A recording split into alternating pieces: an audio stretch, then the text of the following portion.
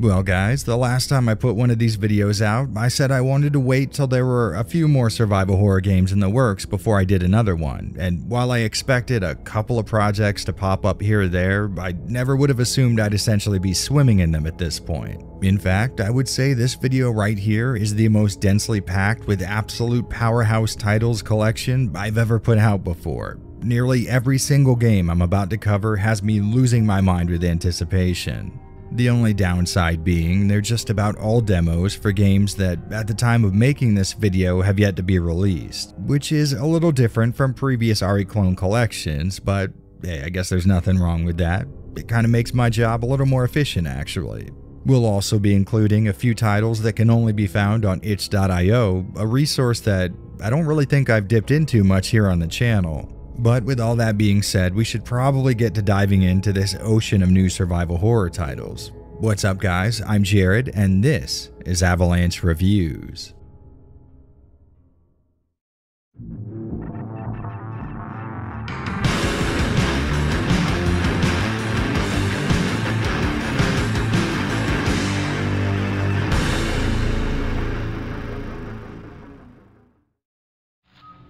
Damn it, the storm up above must be disrupting their communications. Well, whatever. The show must go on. Endless Blue is something that immediately caught my eye. It is admittedly offering similar survival horror gameplay to every other game on this list, but its presentation really sets it apart, even among other low-poly titles. If the internet's to be believed, it was made during a horror-themed game jam, and I'm hoping we get to see something that approaches an actual final release because it's got me pumped. According to Endless Blue's itch.io page, its developers were targeting the PS2 for its look, but honestly it reminds me more of the Dreamcast or maybe some late 90s PC games. I mean, come on, relatively smooth and sharp 3D geometry with low-res unanimated 2D textures wrapped across. It's a dead match for that pre-PS2 era. Either way though, it looks absolutely amazing to my eye. Now I am going to have to hurry this section up a bit because the entire demo can be beaten in a matter of 10 minutes, so I don't exactly have a lot of footage to work with, but from what I can tell, the slim amount of story here has my ears perked. You play as Reyna, some kind of an agent sent in to infiltrate an underwater research base. We're not quite sure what she's trying to accomplish there, but there's not exactly anyone around to stop her regardless. As you probably expect with a game like this, some sort of an accident has caused an outbreak, turning inhabitants into whatever this is. What the hell? What I really liked about this demo, outside of its killer soundtrack, are the cool lighting and post-processing effects. Both Reyna and the environment around her are relatively simplistic in terms of design and geometry, but the more realistic looking lighting, instead of creating some kind of a dissonance, just adds to the atmosphere and makes it impressive even in its primitiveness. It also makes use of camera effects like depth of field to a very cool degree, which to those of you who aren't in the know is what's happening here when Reyna blurs as she gets closer to the camera and then comes into sharper focus as she moves towards the obvious focal point off in the distance. Oh, and call me crazy, but I'm pretty sure they're using text-to-speech for the dialogue here, which, if I am being honest, is only just barely worse than old Resident Evil voice acting anyways. You want me to swim over there and take on God knows how many of those monsters? I'll try to explain best as I can, but please you must come quickly. Alright, listen guys, competition in this video is going to be pretty damn stiff. There are some absolute showcases of talent that I'm going to be including, and Endless Blue, in my opinion, is swinging with the best of them. It may not be very long, but it tells me everything I need to know about what a full version of this game would be like. I'll make sure to have a link for this and everything we talk about moving forward down in a pinned comment, and I can't recommend enough you guys play this thing. It's incredibly impressive and pretty unique in its presentation, plus it's got easily one of the best credit screens I've ever seen before.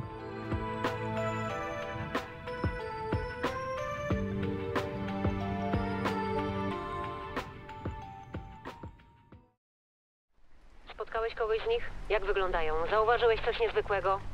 Nic tu kurwa nie jest zwykłe. Co mam ci powiedzieć? I've been following Holstin's progress on Twitter for a long time now, and looking at it you can probably figure out why. You guys know I'm a sucker for an interesting presentation, and obviously that's exactly what we're dealing with here. The perspective is really damn cool, with it acting like a bit of a hybrid between isometric and slightly angled top-down. You can control the camera by degrees, and to be totally honest with you, I haven't quite figured out whether or not this is all 2D assets changing their orientation with the camera turns, really low-resolution 3D, or I don't know, voxels or something. Either way though, what you're looking at right now is pure beauty as far as I'm concerned. At the moment, we don't exactly have a long demo to judge this upcoming game by, but instead a nice play area to show off what the team is looking to deliver. While there's no combat included here in the playtest build, I have talked to one of the devs, and in the full release you'll definitely see some survival horror style shooting, which is nice. What is playable here though is a small, explorable house that seems to have been created specifically for the demo. You show up at the Chinoski residence looking for someone, and in Silent Hill fashion, getting info from NPCs will leave you more confused than had you have never talked to them. Jezus Maria, Tomuś! Wystraszyłeś mnie. Słyszałam jakieś hałasy, ale nie wiedziałam, że to ty. Everyone seems to have lost their damn mind, and the place is covered in a strange alien fungus that has an aversion to light. Something you might be able to take advantage of if this kid right here hadn't have snatched all the fuses from the breaker and smashed most of the light bulbs. So for most of this demo, you'll be figuring out how to efficiently move around the house while manipulating the scant amount of light sources you have available to you. For example, if there's an area shaded by some furniture or a bookshelf or something, you need to find out how to shine some light over there, and like any good survival horror game, that means hunting for items, solving puzzles, and unlocking shortcuts through the environment. Controls here work sort of like they would in a top-down game, which ensures they stay the same even when the camera's orientation changes. I played this demo with an Xbox Series X controller, and everything felt like it was made to be experienced that way. The only thing I slightly struggled with was the camera rotation not being reversed, but there's an option for that, which makes it feel so much better. It seems like the inventory is technically limited, although you won't be able to fill it up here in this demo. I'm not sure if they plan on taking advantage of that in the traditional survival horror sense with the full release, but let's all hope that's the case. Every room you walk into here in the Janoski house is beautifully populated with detail. Little things like toys, glasses, or picture frames have physics, so you can knock stuff over when you run by, and this mixed with a low volume background music makes for a very immersive kind of environment. It might take you maybe half an hour to get through this playtest build, and while I would love to play more of it, what is here gives you a solid idea of how the core of the game is going to work, and that has me very excited. So far, it's using item hunting, backtracking, puzzle solving, and good old survival horror intuition really well. It's a tiny slice of gameplay for sure, but it is more than enough to get my mouth watering for what's to come. In my mind, Holstin is shaping up to be a killer entry in this new modern survival horror trend. You guys know I tend to prefer the classic style of the genre, with its presentation and gameplay following closely to that of the Resident Evil games that created it, but you can't deny how awesome this game looks, and once you play it, how great it feels. Trust me, you guys are going to want to keep your eyes on this one. As I write this script, the playtest build is public, so you can head to Steam right now and try it out for yourself, and that's precisely what I recommend you do. This is an incredibly unique take on survival horror, and the last thing I want is for the creativity and obvious good taste these guys have leading to anything other than the abject success and recognition they deserve.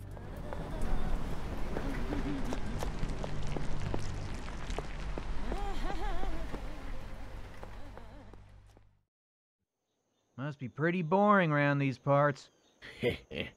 You would be surprised. Some things happen out here folks wouldn't believe. Cannibal Abduction is part of what I'm seeing as a new arm of the survival horror genre that aims to recreate that schlocky, creepy feel of low-budget slasher flicks, and I'm totally okay with that. And right off the bat, the game has a few selling points specifically in my mind, and that's a logo design that comes dangerously close to that of Cannibal Corpse and a main character that's rocking a DRI shirt. I'd say so far so good. The game starts out with our main character Henry, who has borrowed his dad's car and is driving through farm country when the thing just up and stops on him. Soon after, a seemingly nice guy with a beard happens upon him and offers to fix his car in exchange for Henry agreeing to fix an old cabinet at his house that his wife has been nagging him about. Which is an odd trade, since I would imagine most mechanics wouldn't exactly see simple carpentry as being too outside of their comfort zone, but hey, this guy's only got one arm. Let's do the horror movie thing and give him the benefit of the doubt.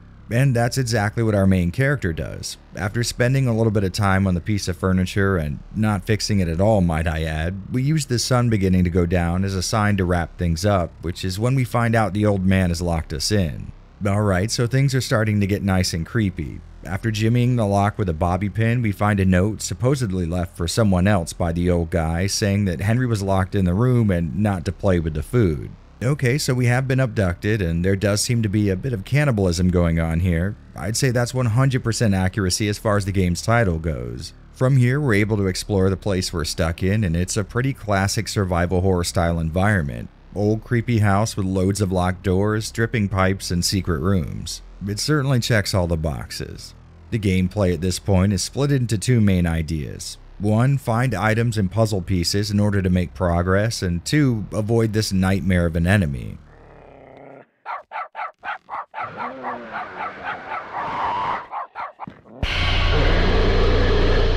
Which means this game does sort of end up on a side of the spectrum I typically don't get into too much, specifically the persistent, unkillable stalker classification. That being said, I am an open-minded enough guy, and even I can admit having this hooded freak show up swinging a cleaver around and having to rush and find a hiding spot can have a reliable heart rate spiking effect. I would say the method by which he spawns does seem to tread that thin line between annoying and unexpectedly random. Sometimes he'll just be chilling in a room and you'll walk in on him, and sometimes he's creepily making his way somewhere and you'll end up crossing his path.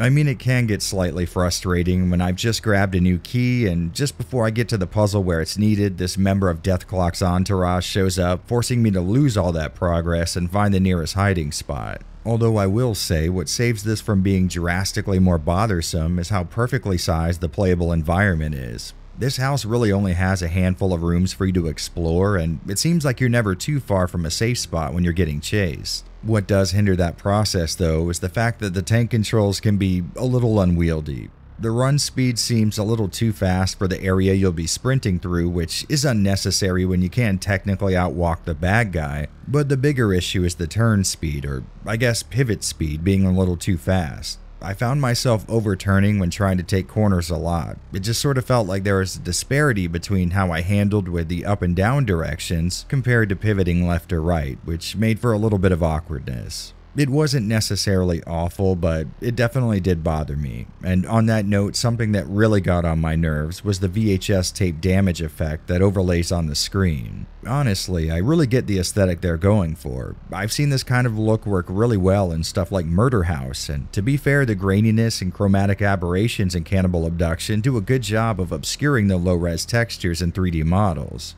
I'm sure the game would look far more simple and way less interesting without the old VHS look, but the static has a tendency of obscuring things in the environment. A few different times, this would have me missing hiding spots because I would need to shut off my flashlight so the bad guy wouldn't see it, and the dark screen covered in tape damage made for one hell of a time looking for a blob of square darkness in roughly the shape of a wardrobe. That being said, I really liked Cannibal Abduction for what it is. It's an incredibly short game that tells a honestly complete tale, and at a price point of just $5, you really can't ask for much more. There's also a secret ending available that should be relatively simple to trigger for those of you who are harshly familiar with the survival horror tactic of making sure every single interactable object has been checked and every puzzle solved. So as long as you know what you're in for, you're guaranteed a good hour or so of fun out of this one, and I think for some of you that might scratch an itch. It certainly did for me.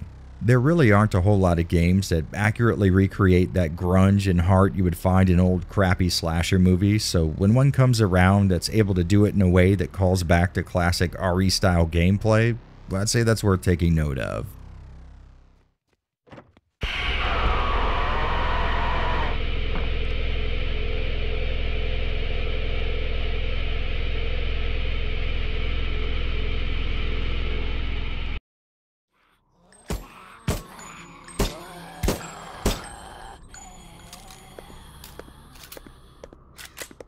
Echoes of the Living is a project I've been interested in for a very long time now, and not too long before starting this video, its developer Moonglint finally put out a demo, and to say it's promising would be the understatement of the century.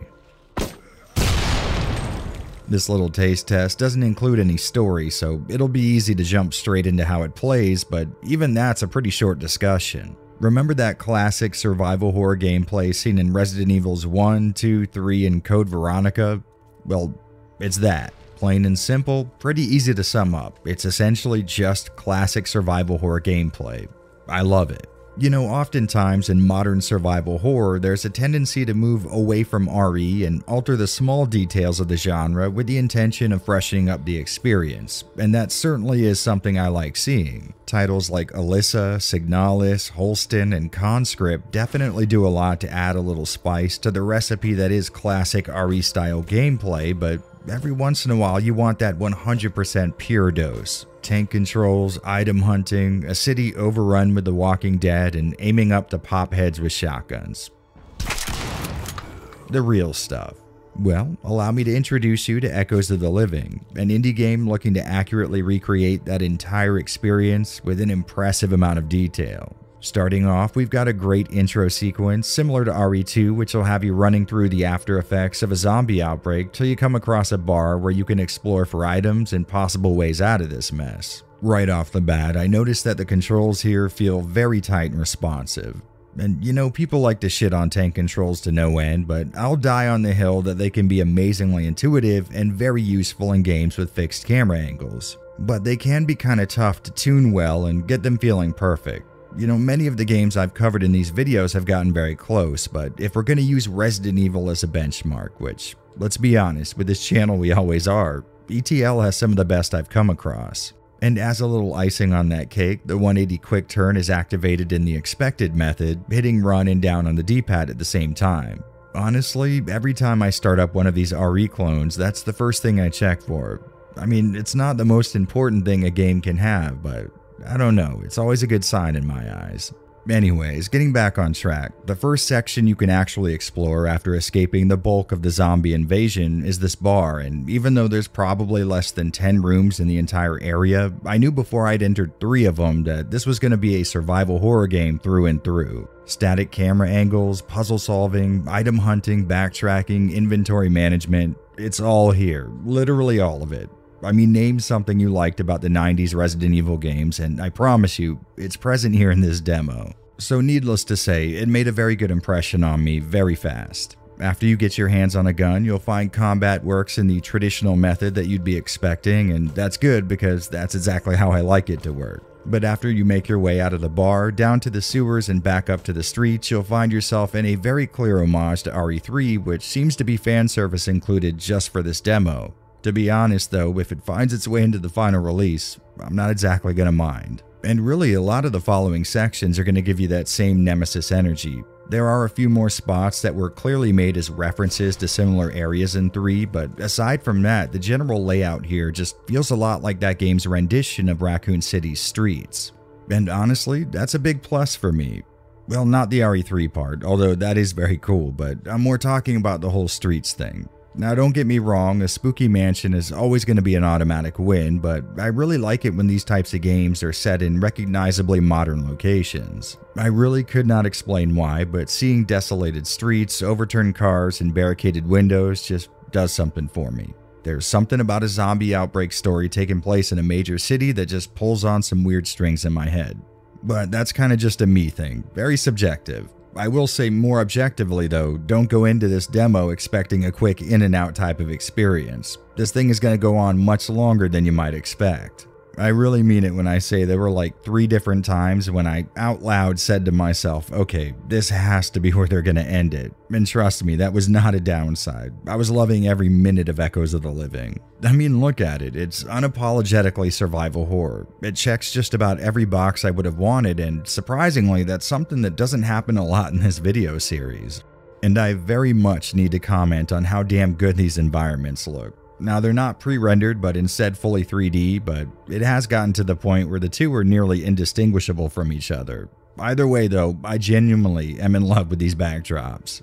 Now, I will admit there were maybe 1 or 2 spots where I would say things are a little more barren and less detailed than the rest, but as a whole, these backgrounds are surprisingly impressive. Alright, so you may have noticed I've been overly positive here, and believe me, Echoes of the Living deserves every bit of the praise I've been giving it so far, but some of you may have also noticed it can be a little rough around the edges. And since I showered it with compliments, I think it's only fair that I point out some of those aforementioned rough edges. Before I do though, I want to say this is a single person developer. I couldn't imagine the amount of work one person would have to go through in order to do all of this stuff, let alone a full team, so I don't want this to come across as me being a dick, but instead, maybe think about it as me pointing out areas that can be improved on in a product I genuinely want to do well. And that being the case, the first issue most people are probably going to notice is the texture pop-in. In the character select screen, it can take several seconds for the road texture to load in, and the intro of the game has a similar issue. To balance that out though, I think these two and maybe one more screen were the only places I really noticed this was going on, so this cloud does have a bit of a silver lining. Now, I will admit this next one might just be me, but for some reason I just couldn't get used to the fact that the run button wasn't also the cancel button. I mean, it is sometimes, but in the menu specifically, only triangle or Y would exit out of it. Honestly, I think it's just Resident Evil muscle memory, but this really messed with me, and the entire runtime I was pressing B to get out of my inventory and a second later remembering, oh yeah, it's Y. I also found a few inconsistencies with how keys are used. 99% of the time they're used automatically when you examine a door that needs them, like in Resident Evil, but on a few doors this didn't happen and I needed to go in and manually use them from the inventory. To be fair, either of these methods would be fine with me, just maybe not both simultaneously in the same game. I also found the ragdolling to be a little too, I guess, aggressive sometimes. When a zombie dies, the ragdoll physics can make for a pretty convincing effect, but sometimes they just collapse into themselves in a janky kind of way. It seems to me like the best results come from when the zombie has some sort of momentum going, so a shot knocking them back before the last blow gets dealt, or if they were lunging forward before they died. I did come across the odd visual bug, but what really bothered me is what seems like a full-screen, over-sharpened post-processing effect that can interact with the game's film grain and make for crawling edges in areas with a lot of tightly packed small details. I also found an issue that was rare, but sometimes environment textures can turn white for just a few frames right after the camera angle changes. All of these problems, though small on their own, can definitely come together and slightly sour what is an otherwise awesome little package. Do keep in mind though, this is a demo and not a finished product. From what I've seen, Moonglint is listening to the people who play this thing, and I've got no doubt in my mind it can address most of what I've listed here. And believe me when I say, when the full game drops, I'm going to be the first in line to grab it to make sure that's the case. This thing is just flat out oddly refreshing. Even in a list of games in this video looking to recreate a similar style, Echoes of the Living does a notably amazing job at taking that Resident Evil experience and just injecting it straight into your veins. It seems to me this developer really understands what makes survival horror work as a genre, and they're applying every trick imaginable to create something that believably could have just been some cancelled late 90s RE clone. I am beyond excited to see what other classic horror goodness this game's got waiting for me with its full release, but real quick I have to ask a question. Is this a Crowbar reference? Because if it is, forget all my complaints before. Go ahead and put this thing down as a 10 out of 10.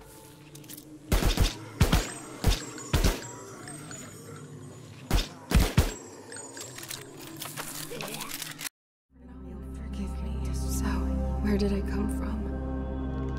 Where do I go? You know, coming into a video like this is sort of exciting because you never really know what you're going to get outside of the general theme of survival horror, and I'll say I'm not really sure what I was expecting from Simulacrum, but it managed to really surprise me anyways. As the game first starts, we get a glimpse at what seems to be a pretty normal life. Our protagonist wakes up in her apartment and hears her cat scratching at the door. When she tries to let it out, she notices her doorknob is missing, and at the same time she realizes a painting on her wall has been replaced. And next thing we know, we're stuck somewhere resembling Silent Hill's Otherworld, which is actually kind of fitting because, graphical rough spots aside, this thing right here may as well be some kind of a lost chapter from SH3. I mean, it's uncanny. The look of your environment, religious imagery and themes, the color palette, puzzles, it even controls like a Silent Hill title.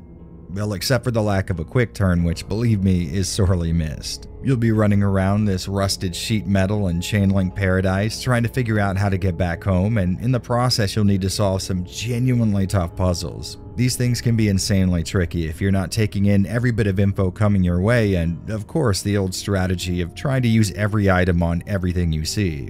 I also noticed that as I played, the map fills itself in when areas or objects of interest are found, and I know I already said this, but I mean, this is just flat out Silent Hill. It's not a well-made homage, but instead it feels like a one-to-one copy. And that might sound like an insult, but it takes a lot of knowledge and skill to pull something like this off. You really have to have a deep-rooted love for your source material, and after spending about 2 hours playing Chapter 1 of this thing, I have no doubt that's exactly the kind of admiration this project was born from. The music is also clearly looking to emulate that Akira Yamaoka sound, and while it would be hard for anyone to top that man's list of absolute survival horror sound design gold, some of these tracks get pretty damn close. The focus is a very clear mix of ambient soundscapes punctuated by more industrial elements, and I'm always going to like that specific combination no matter who's behind it. The environment the game takes place in does an amazing job of straddling that clear line between a dark, chaotic Jacob's Ladder nightmare scene and your more recognizable visual themes, which, in my opinion, makes the feeling of dread and isolation all the more effective.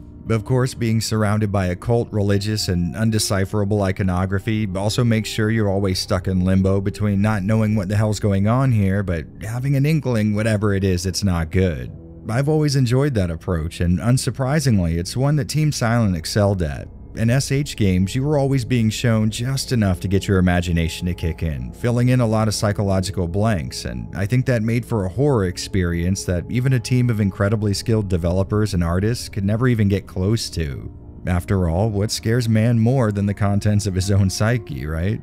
I think the horror game sector is running a little light on approaches like this lately. People often go too far into that gross-out territory or trap a game's meaning behind so many walls of vagueness it's effectively inaccessible. Rarely do you see something that slots right into the middle of that spectrum, and I think that makes Simulacrum really special.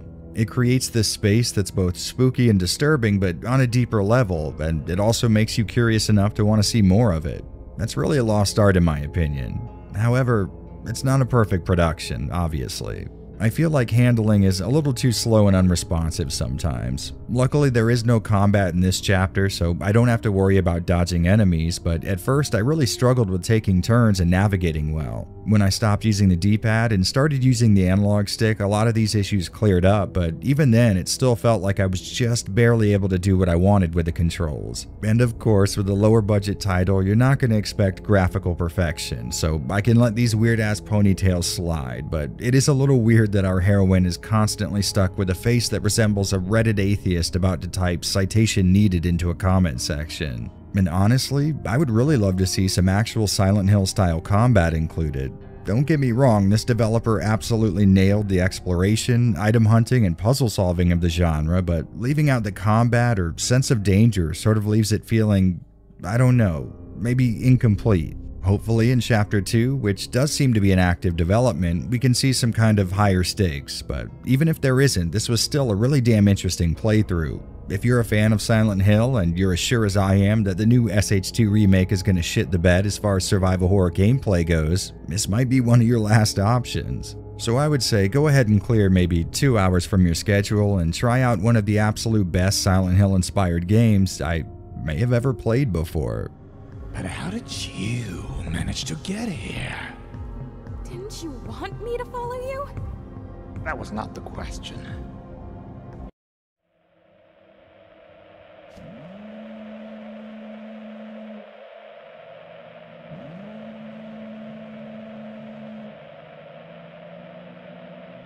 The Pale is another short demo from itch.io and another really interesting setup. You play as Arthur, a new lighthouse keeper heading to an island off of Maine called, well, the Pale. You're here to replace the guy who used to work this beat thanks to him being hospitalized with chest pains. It seems like this island used to be home to a fishing village that dried up eventually, and for about 15 years now it's been abandoned. When you first step foot on the island, the atmosphere is thick and oppressive just like I like it. There are abandoned buildings to explore, and your flashlight just barely illuminates the space directly in front of your character. In these first few moments, I also noticed that a lot of the demo is silent as far as music goes, opting for ambient sound effects instead, which I think adds to the atmosphere. Before Arthur can get to bed, he's got to turn on the generator and get the lighthouse running. In the process, he ends up messing with a control panel of sorts and...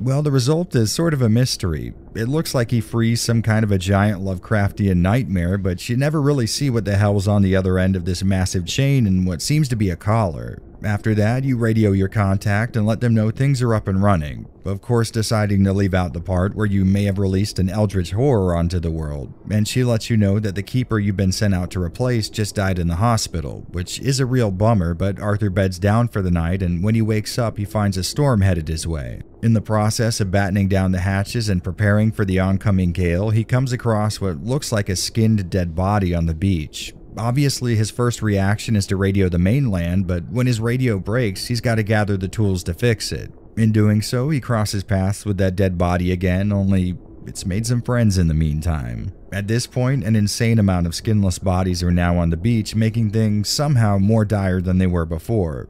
After sort of getting in touch with this ride, she tells him to meet her at the docks, but just then the power goes out and we hear the sound of glass breaking, which I've noticed never precedes anything good. Well, it turns out those skinless corpses weren't as corpse-like as we originally thought. After putting that abomination down, Arthur heads towards the docks, but we find out the island is now crawling with these things and fighting them is not exactly an option. So instead, he tries to outrun them until they crowd him on a bridge that wasn't exactly in the best condition to start with. So the thing eventually snaps, and that's where our demo ends. According to the developer, the final version of this game is going to release sometime this year, which is great, but this little teaser does a lot of things right. The mystery of the island, the feeling of isolation, and the use of unseen horrors, it really has a lot going for it for such a short demo that includes not as much gameplay as you might expect. On its itch.io page, the developer says it's an hour-long demo, but I got through it in maybe 30 minutes, so there might be some stuff I failed to do, but either way, I really like what I'm seeing here. Sadly, this is yet another indie horror game that forgoes the D-pad for analog stick-based tank controls, something that never feels quite right. But movement and turning speed are all pretty tight, so things are definitely better than they could be.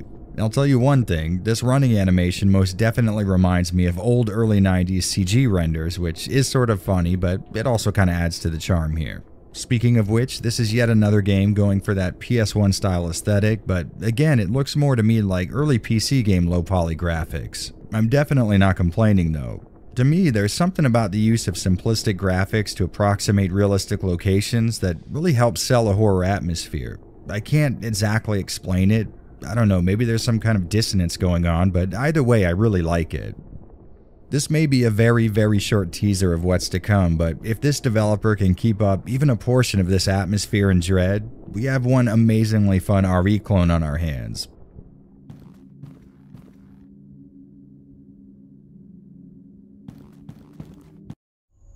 You invite travelers to stay that night and knock them out cold. They wake up with whiskers and a tail, and a longing desire to shit in a box. I know what you're talking about. That got shut down and turned into a tourist resort. I stayed there last March. They make a good Benedict. This one I've had my sights fixed on for a while now. I first came across Prototype Mansion before it was available on Steam. It had caught my eye with the reputation it had built, but I'd say more than anything, it was the look that drew me in. A look that, if I'm being honest, sort of wore out its welcome pretty early on for me. I mean, this is a cool idea on paper, but I think a lot of these PS1 style games tend to focus really hard on making the in-game graphics look worse in order to get across the feeling that they're old. But there was a genuine process behind how the PS1 rendered 3D graphics, and I feel like no one actually tries to replicate that. Instead, they just severely lower the internal render resolution and throw a CRT display option in there. Oh, and by the way, don't use that in this game. It's way too blurry. It genuinely hurt my eyes after a while. Anyways, the game looks okay enough in motion, but when things come to a stop, immediately you notice the aliasing gets way worse. Like the model's resolution gets cut in half, and when your character is too far from the camera, they scale to like 4 on-screen pixels. I know all that sounds a bit harsh, but there's a lot I like about this game's presentation. It just so happens to be doing something I see in a lot of these indie titles, and this is just the section of the video I decided to unload all that. Well, continuing on, when I started Prototype Mansion up, I got the immediate feeling that this game exists somewhere between a parody and homage. It definitely plays a lot like an old survival horror game, with the only big difference being regular third-person controls as opposed to tank controls, which, I'll be honest, did take me a while to get used to. Besides that though, it feels like a fun, if rudimentary example of the genre. The whole parody thing comes into play with how much the game is dedicated to comedy. Comedy that I'm happy to say is actually kind of funny. Nearly every scene is a spoof of some kind of genre trope, and even your actions in-game can have a comedic effect. Like that time I busted into a room blasting a zombie but fired 1 extra bullet as it went down, and that extra round just so happened to explode a nearby cat.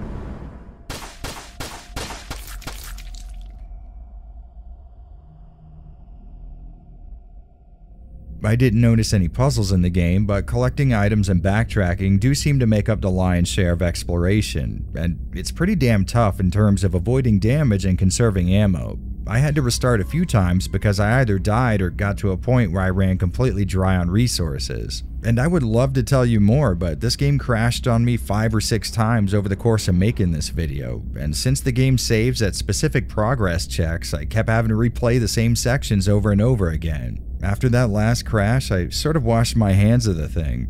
I honestly would have loved to have played more because I had just started getting an idea for how the game was wanting me to play so I could hold on to as much ammo as I could, but I guess it is what it is. Luckily though, this same developer made another survival horror game that's available on Steam, so let's check that one out and hope it salvages my crushed hopes.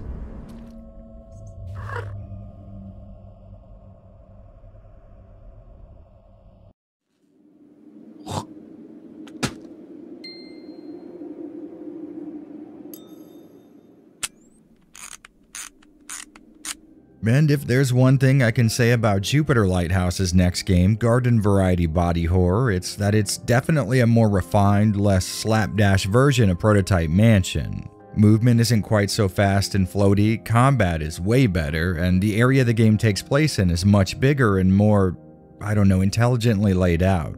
Heading to the options screen, we've got a few different options, including a much improved CRT filter, but more importantly, an option for a 480p VGA mode, which seems to double the amount of on-screen pixels.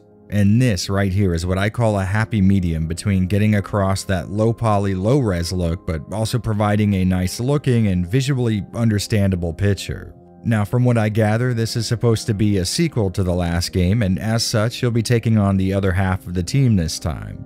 All around, it feels like a much more complex and, I guess, more full experience, which is really nice. We've got the same non-tank controlled system, but this time, instead of a more fixed perspective, the camera follows pretty close to Hank, kind of like a third-person shooter. In moments when that's not the case, you can hold L1 to orient it behind him, but this is a really slow process and can be sort of unreliable sometimes. On the opposite side of that coin, I found this very cool mechanic where you can either use cans of tuna to feed stray cats, which acts as a save point, or you can consume it to gain back health. Tying such a limited resource to 2 different functions is kind of cool and a welcome change to your normal survival horror orthodoxy.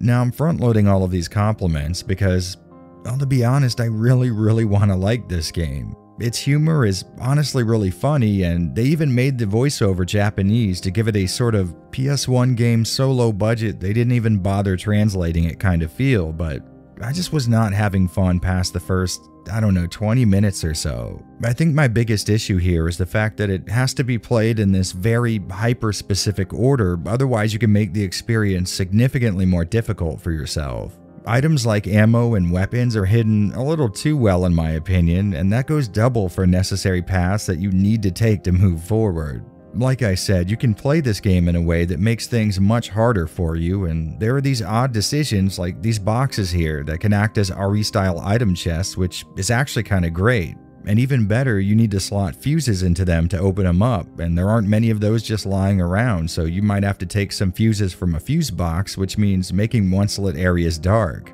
Once you spend a fuse, it breaks forever, but you get access to that box forever, and all the items you put in it are available in any other boxes you decide to open. So where's the problem here? Well, if you're like me, you may have tried avoiding opening some of these for that very reason, opting instead to have only a few open, making it a little harder in terms of backtracking, but at least you're not spending precious resources, right?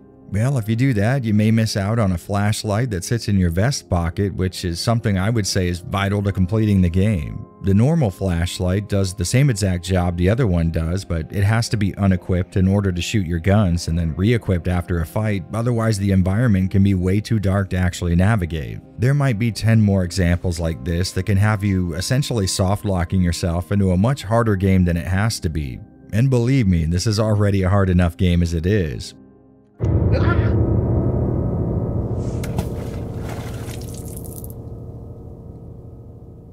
There are enemies that stand dead still till you get within grabbing range, and they're covered in the same stuff the entire game world is, plants and flowers. Add that to these assholes that can one-hit kill you and move faster than you do, and you've got a game where progress needs to be gained through trial and error.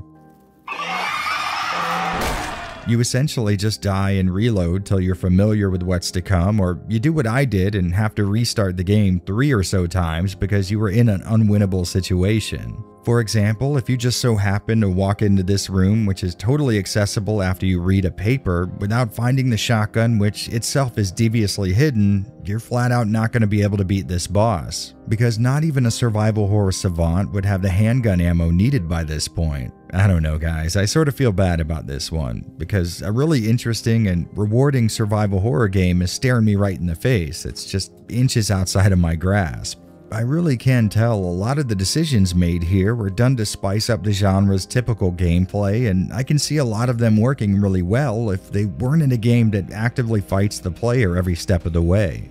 I really got a kick out of the horror, and while the game was a little too tongue-in-cheek for the atmosphere to get too creepy, it definitely tries to get there. Seeing how big of a jump it is going from prototype to garden variety, I'd love to see what Jupiter Lighthouse comes out with next. It seems like maybe all they need is another crack at this formula to really perfect it, but as far as what's here is concerned, it's just a little too adversarial to the player to be much fun, at least for me.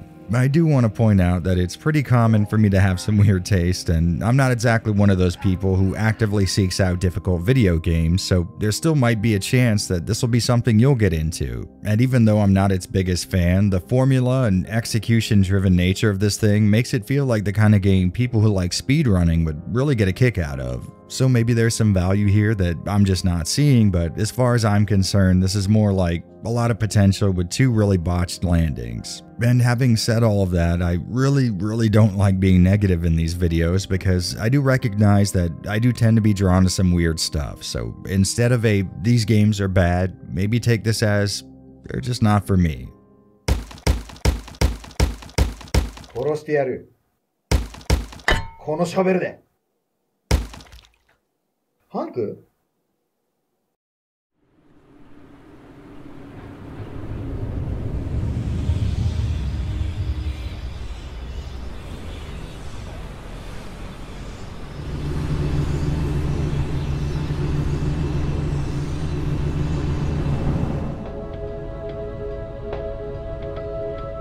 Lake Haven Chrysalis is a bit of a preview for the upcoming survival horror title Lake Haven. Like Holstin, I'm pretty sure this was just a vertical slice to get people interested in what's to come, and I'd say it most definitely had that effect on me.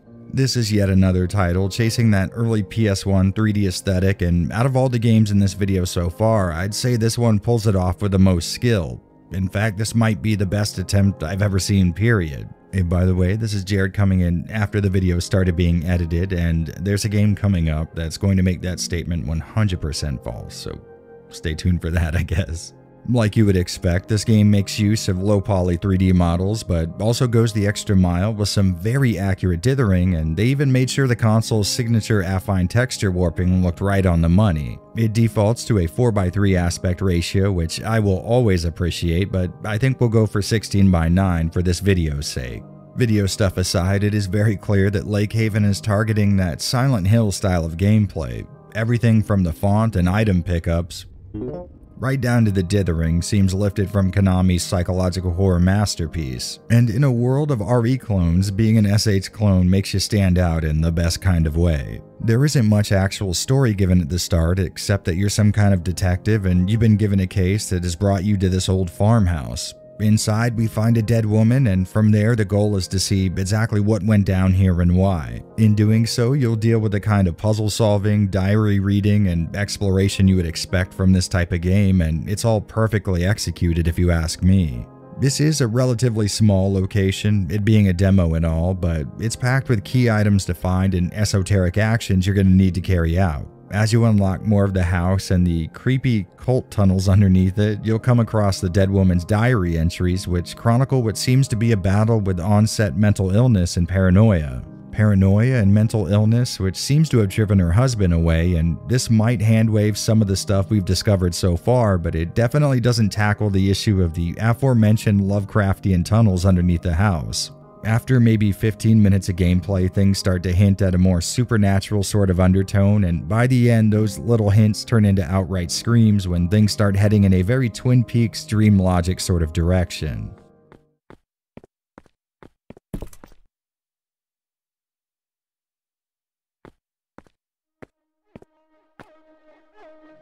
You can definitely get the most brief idea of what the finished game's story might be like here with the demo, but if it can set up a mystery, even a portion as interesting as this one, it's going to be pretty damn amazing.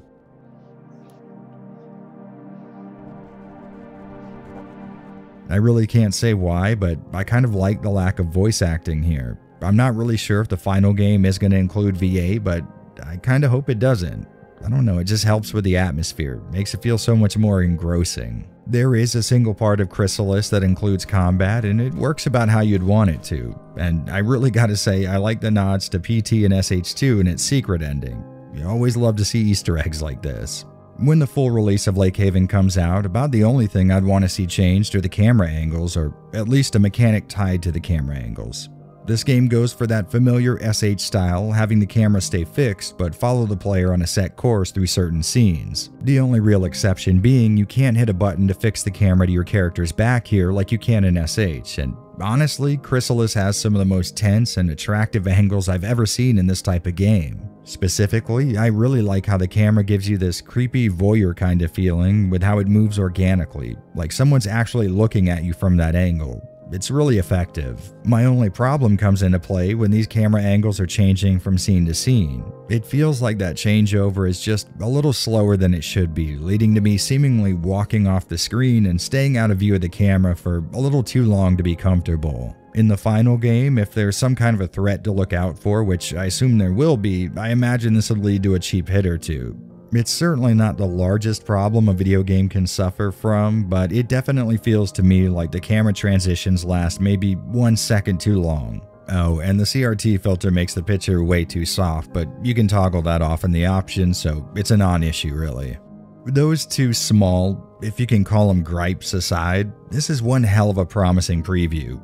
I've always been a bit of a Silent Hill 1 fanatic, and out of all the attempts that have been made to recreate that game's specific look and feel, this has got to be by far the most accurate. Just like its inspiration, Lake Haven doesn't seem keen on the idea of telling you exactly what's going on here, which very well could come back to bite it in its ass later, but as of now, I'll say these guys have set up an amazingly interesting mystery, and I absolutely can't wait to get my hands on the finished product.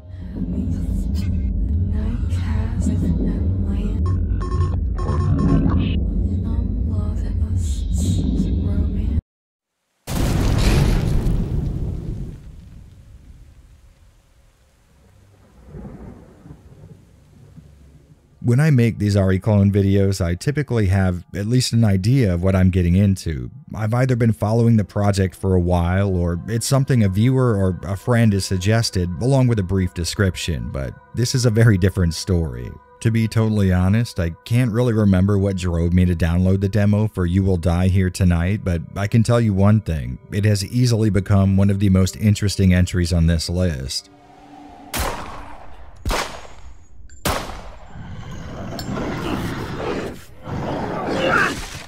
Starting it up, we get a very familiar setup. There have been reports of brutal murders, and a team of specially trained police have been sent to a huge mansion to bring in the perpetrators. Ringing any bells yet? Trust me though, the homage does not stop there. This Ares division all wear very stars-adjacent gear, with each member being color-coded and having the expected and very necessary shoulder pads. Callbacks to Resident Evil aside, this game bounces back and forth between what seems to be obvious tongue-in-cheek caricature to some genuinely dark seriousness. This guy right here delivers some of the most personally relatable writing I've ever seen, with lines like, "My arms are too muscular to reach into this vase," and things like this wouldn't happen if butlers were taught self-defense. But then that's juxtaposed to a section where an Ares member suffers through the guilt of losing his daughter while he's on the verge of dying himself. It's kind of all over the place, and I think I like it. There's a cool twist at the end of the demo, which you could probably argue was at least inspired by Resident Evil, and I would say it's pulled off really well. I really like the writing here. I think it matches the actual gameplay to a pretty scary degree. Normally, I would say I like my games to take themselves a bit more seriously, but I don't know, it just works really well here. Kind of like a cheesy movie that knows how cheesy it really is, so it's got free reign to do the most ridiculous stuff that wouldn't work in a more serious production. Hey, there's a quote for the back of the box. This is the video game equivalent of a Neil Breen movie in all the best ways. Gameplay-wise, we're dealing with a very cool assortment of honestly unique ideas. First off, the general gameplay premise is that you take control of this police squad one member at a time, and at least in this demo, dying is a foregone conclusion. You play each Ares member and get to the point where they're killed somehow, and then you unlock the next person in line. Apparently in the game proper, the things you do with one team member can affect the next person you play as, which sounds like a better use of the RE2 zapping system than you can find in RE2 Remake. At least as far as this demo goes, each Ares member seems to act as a sort of tutorial for the different kinds of gameplay you can expect to come up against. Puzzle solving, item hunting, dodging zombies, and of course combat. Speaking of which, when a zombie grabs you or you initiate a fight, you'll be taken to a very Resident Evil Gaiden sort of screen where you can deal with The Walking Dead in first person. Where Gaiden wanted you to do damage with timing-based attacks though, this game has you just plain old first-person shooting. Melee attacks seem to be just about as useless as they normally are in an RE game outside of Code Veronica, and I'd say that's a good move balance-wise in a game that aims to have you conserving ammo but also wants a bit of difficulty. One thing that was pretty novel is the fact that initiating combat while other zombies are nearby will bring them into the fray, and they could be anywhere on the playfield, so you might have to keep your head on a swivel. This gives the fights a tactical bend that I think is going to be awesome to see in the full release. Speaking of which, it seems to me this is one of those deals where the demo is its own thing separate from the actual finished product and is meant as a vertical slice of what they're trying to accomplish. And if that is indeed the case, color me incredibly interested. I don't know quite how to explain it, but this game just pulls everything off perfectly. Movement, exploration, puzzle solving, combat, it all just feels really tight and well implemented. I did run into the occasional problem, like not being able to run out of a door despite it looking like I was perfectly lined up to do so, but you might just chalk that up to the game's nearly isometric perspective. Other than that though, I really don't have anything to complain about. I do, however, have a lot more stuff to compliment, especially as far as the game's presentation goes. Backgrounds seem to be 2D pre-renders, which you know I always love, but in an odd twist, so are the characters. It looks like they're using that old Donkey Kong digitized approach by rendering out CG models and bit crushing them down to create animated sprites. Honestly, it's something I didn't really know I wanted to see in a new game till I did here. You can tell they really wanted to sell that look because they certainly could have made the animations more fluid with more frames, or at least I'm assuming they could have, but they chose to keep it choppy, and honestly I commend that move. It completes the package in a way and leads to something very interesting. In a fight, things switch to 3D graphics with some really just amazingly fluid animations, only the render resolution is super low, leading to this really satisfying aliasing. It's kind of similar to what you could produce upscaling a really good-looking 480p image from the PS2 or GameCube era, or maybe when you run old PC games at modern resolutions. And what I mean by all that is, it's awesome. Both in and out of combat, you can count on a smart use of real-time lighting and other post-processing effects to add that extra bit of atmosphere, and overall, I just really couldn't be more hyped on how a game looks. Like I said before, this whole package is not something I would have thought to desire from a video game, but now that I've seen it all working together, I might be in love. You Will Die Here Tonight's demo is relatively short. You could probably blast through it in about half an hour, but it tells a relatively complete, albeit compressed tale that definitely serves the intended purpose. As far as I can see, there's no hard date set for this game's actual release, so if you need me, I'll just be hitting F5 on its Steam page for the foreseeable future.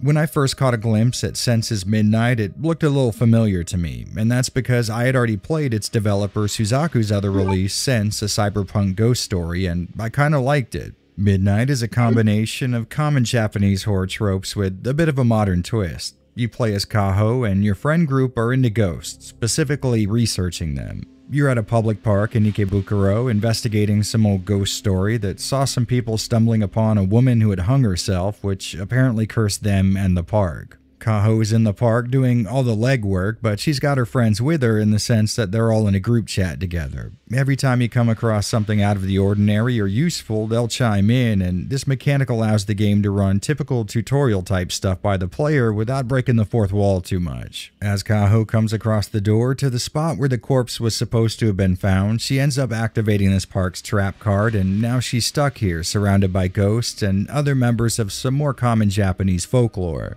Alright, so I'm going to be totally honest with you guys, this game is not my cup of tea right from the start because I tend not to get into Japanese ghost stories too much. I'm not really sure why that is, but there's just something conceptually that doesn't do much for me there. That being said, it is novel having a horror game like this set in a cyberpunk-looking future Tokyo. I mean, my house is like 20 minutes away from Ikebukuro, and it adds an extra layer of coolness, just not enough to get me over the whole Japanese ghost story thing. Moving on to the gameplay, at first this thing might throw you for a loop. When it starts up and you notice that usable camera in your inventory, you're probably going to think the same thing I did. Obvious Fatal Frame type direction, right?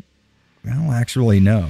You can take pictures of things, and that mechanic is linked to progression and exploration sometimes, but instead of using a camera to hurt the spirits that are after you, Sense is more of a run and hide type of game, and sadly that's another one of my pet peeves. I've never really enjoyed the non-combat approach to horror games, honestly, and because of that, I couldn't really tell you if the run-and-hide mechanics here are any better or worse than the other games that include them, so take any of my criticisms with a grain of salt. When you find a hiding spot, there's a mechanic that lets you hold your breath, but successfully doing so doesn't seem to make the ghost go away, so there were a few times where I'd just be sitting there holding my breath, waiting for him to leave, and then eventually I'd just get up and run away with them standing right on top of me. On a more objective level, it would be nice if the items had names or, I don't know, could be examined. You only have 4 item slots, and there were a few times where I'd end up having to drop everything I had found, and I wasn't sure what was necessary for any upcoming puzzles. And I think a quick description or some flavor text would definitely solve that problem. Your run speed is also a little too slow for my liking. It seems like just about everything can outrun you, which I assume was the point as far as enemies go, but when exploring the pretty wide open areas of the park, it feels like progress is made at a crawl.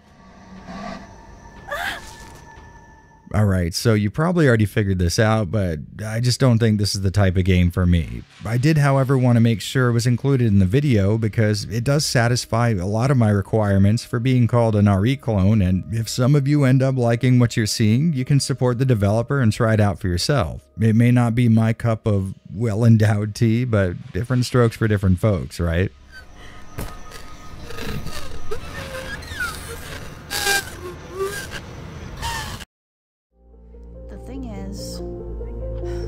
No one who's gone has ever come back.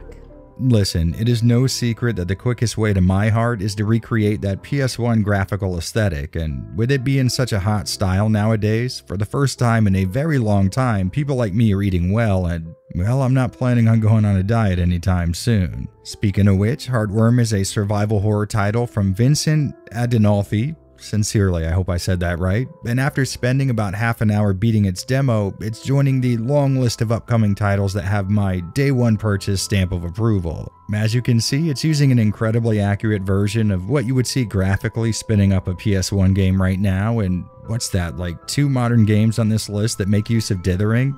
I'm in heaven, guys. On that note, you can technically disable the dithering if you want, but just know if you do, you'll be hurting me.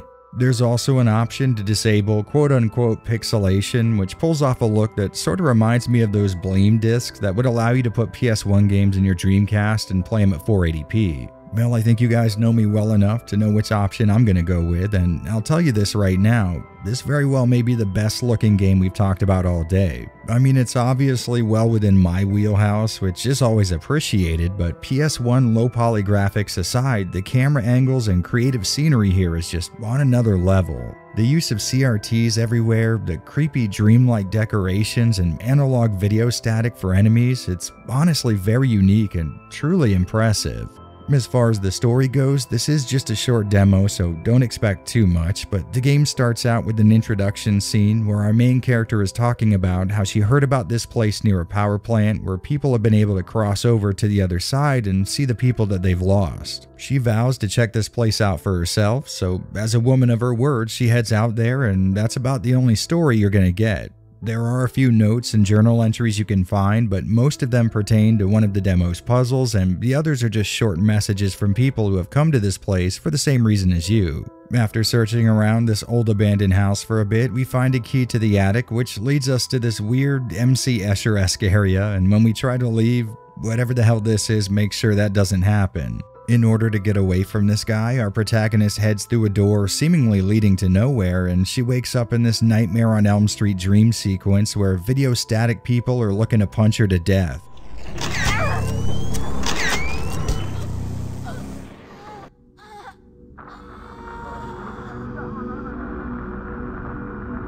The goal in this area is to collect 3 items to slot into a door, which, like the preceding moments, will have you engaging in good old-fashioned survival horror gameplay. You've got a limited inventory, key hunting, backtracking, puzzle solving, combat that can be avoided if you want, and of course exploration. Movement feels incredibly tight and perfectly tuned for the genre, and while the quick turn isn't activated with down and run like I usually like, it is mapped to the L trigger, so I'm still a happy camper. The first time I did some initial research into the game for this video, I saw that a camera was being used as a weapon, and again I assumed Fatal Frame style mechanics, but when you aim your camera, you essentially switch to an over-the-shoulder perspective and things play out like they would if you were holding a gun. It's functionally the same thing, but the camera just fits better into this world for some reason. I will say the change to the combat perspective when pressing right trigger can be a little jarring sometimes, and there were a few times when it locked onto the wrong orientation. Like right here, I pressed R while facing the enemy, but when the camera zoomed in, it turned me around and aimed at the whole lot of nothing behind my character. This wasn't exactly something I could get to happen more than, I don't know, maybe twice, and it only went down in this open area as far as I can tell, so it's nothing to be worried about, but definitely something I think the developer should look into. Since the in-game static entities are relatively slow, they have a projectile that does no damage but will slow your character down if she gets hit, so dodging them isn't as easy as you might first think. Seems to me like the ones that are inside or in tighter areas don't use this attack, so there's definitely been some purposeful balancing done here. Despite the switch to the over-the-shoulder view, combat here seems to feel more true to the genre, and that goes for just about everything else.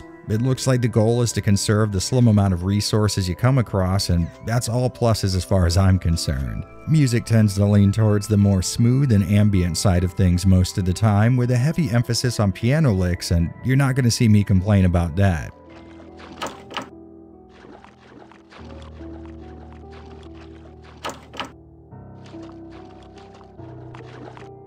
Like a Silent Hill title, this game knows when to use music and when not to in order to build up an intentional mood, which is a rare skill nowadays. There may not be more than maybe half an hour's worth of gameplay to be found in this demo, but I can tell you right now, it paints a perfectly clear picture of what the developer is looking to include in the final version. And that being the case, I am beyond excited to see that thing release. Heartworm seems to be this perfect marriage of the gameplay foundation and style of Resident Evil games, mashed perfectly together with more thought-provoking visual cues meant to instill a subconscious effect.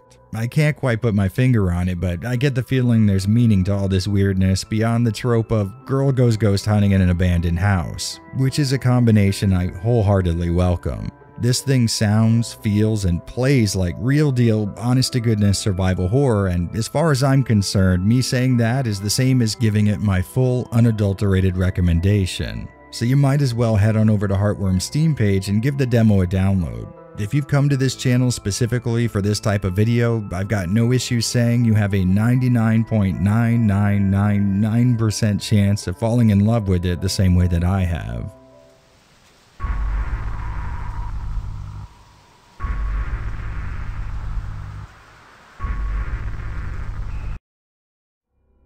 Well guys, that's about all the survival horror and survival horror adjacent games I could scrape together for the time being. Like I said at the start, this is without a doubt the most banger-filled collection to date, so if you found something on the list that tickles your fancy, make sure to give it a shot. These developers are doing us all a service by producing the type of games we've been begging for years. We just need to do our part, which luckily only requires us to, play them.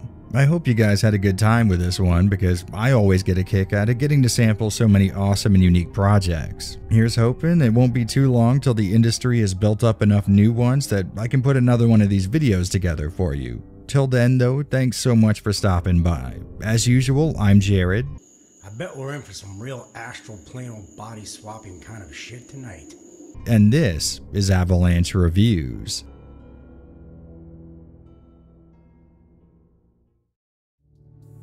Well, hello there. Thank you all very much for spending just a bit of your day with me. I hope you found something in this video that speaks to you, and if that's the case, feel free to support more projects like this one over on Patreon and here by becoming a YouTube partner. It's the generosity of random strangers like yourself that makes sure I'm able to keep creating the videos that I want to make, as opposed to the ones that are guaranteed to make the most amount of ad revenue. So for every release of mine that isn't a Minecraft roleplay with a Fortnite graphics mod, you guys are to thank. And I say that as a joke, but I'm almost positive I could find a video like that with 2 minutes of Googling, because we live in hell.